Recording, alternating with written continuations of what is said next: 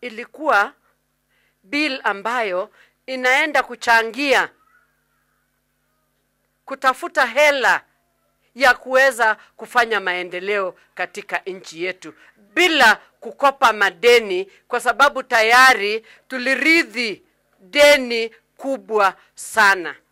Na tunashukuru rais wetu kwa sababu alisema no deni anymore. Wacha sisi wenyewe tuweze kujisimamia. Ndiposa ikawa lazima hiyo bill tuipitishe. Kwa sababu hiyo bill baada ya budget kupanga ya kwamba ministry gani na gani na gani inaweza kupewa pesa gani, bill lazima finance bill lazima ipitishwe, ndio pia itafute hizo hela zitatoka wapi bila kukopa hela tena. Finance bill haipitishwi katika streets za sokoni zetu hapa Kenya. Finance bill inapitishwa na wabunge kule ndani ya bunge. Na hata kama ni kuiangusha, lazima tuiangushie ndani ya bunge. Nyinyi mliona tuliketi kwa bunge siku 2, Tuesday na Wednesday. Kuanzia saa 3 asubuhi mpaka usiku saa 6, tukaruka karibu saa 7 asubuhi siku 2. Sisi tulikuwa na wabunge wa Kenya Kwanza pamoja na wale wa Azimio. Wale wa Azimio walikuwa wanasema finance bill ni mbaya, na hata walikuwa wamewaletea propaganda mingi. Sasa sisi tukaamua tukutane ndani ya bunge, kama ni kuangusha tuangushe sisi wote, kama ni kuipitisha tuipitishe sisi wote. Finance bill ilipita kwa sababu tulikuwa tumeelewana pamoja na wao. Ile shida ambayo tulikuwa nayo tumetatua ndani ya bunge, ndio mnaona finance bill ilipita.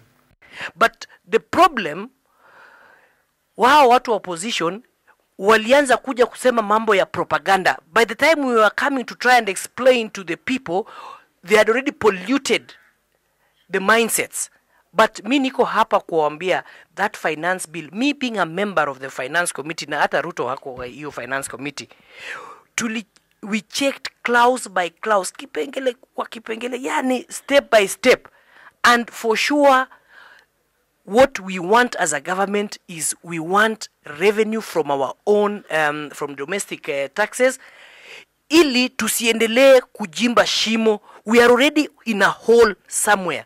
Na hatukutaka we go deeper, and that is why Excellency Mheshimiwa Ruto, who is very clever, and thank you because tulimpatia kura, he wants to transform alongside us this country. Mambo ya stima, mambo ya mabarabara, and all the infrastructure we need. There is no way we are going to get that if we do not have finances. So for sure, hii finance bill mina furahi sana, kwa sababu even if you don't believe in it, please believe in the members of parliament, the around 200 members of parliament who we accepted when we were given facts. Hata sisi mbeleni, some of us had not understood well about the finance bill. Mimi ni kama nikiwa kamati na Polo, VAT kwa masuala ya kilimo iliondolewa, ya mbolewa iliondolewa, hawataka kutuambia hiyo. Ya spray ya madudu na kwekwe iliondolewa, hawataka kutuambia hiyo. Ya ng'ombe, chakula ya madawa ya ng'ombe na ile chakula ambayo ya lishe ya ng'ombe, VAT imetolewa, hawatuambii hiyo. Madawa ya wanadamu, human drugs, tulipunguza, hawataka kusema hiyo. Na sababu ya kupunguza ni kuangazia mama mboga aweze kufanya biashara ambayo inajulikana, an organized business, wapate pesa ya bottom up, waweze kugrow. Hawataka kutuambia hiyo. Sasa wanatuambia wanataka kwenda kwa barabara. Shilingi 30,000, makofi. Sasa iko maneno hapa. CPA Julius Ruto, si mnajua yeye? Huyu mungwana kutoka Keses ametupatia hapa shilingi 1000. Mwanze kuweka makofi juu. Weka mkono juu kabisa. Na mkiangusha muangushe mkifatanisha. Shilingi 50,000. Haya, sasa tunataka tuone sonko, si ndio? Sasa hiyo itabidi msimame. Hii itabidi msimame.